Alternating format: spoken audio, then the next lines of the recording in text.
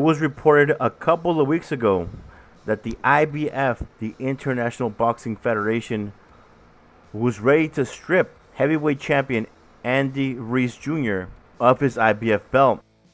The reason being, Kubrat Pulev is the IBF mandatory, and Ruiz was not looking to fight Kubrat Pulev next.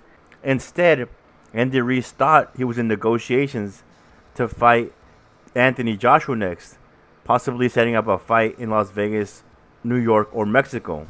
That obviously is not the case, because according to Eddie Hearn, the rematch was non-negotiable, and Andy Ruiz had already signed and approved Saudi Arabia as a location for the second fight when he signed the first contract.